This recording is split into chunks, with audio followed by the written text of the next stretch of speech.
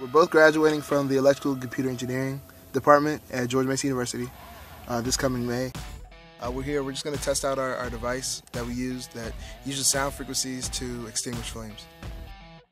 I see this device being applied to a lot of things. First off, I think in the kitchen, it could be on top of a stovetop, but eventually I'd like to see this applied to maybe swarm robotics where it'd be attached to a drone, and that would be applied to forest fires or even building fires where you wouldn't want to sacrifice human life.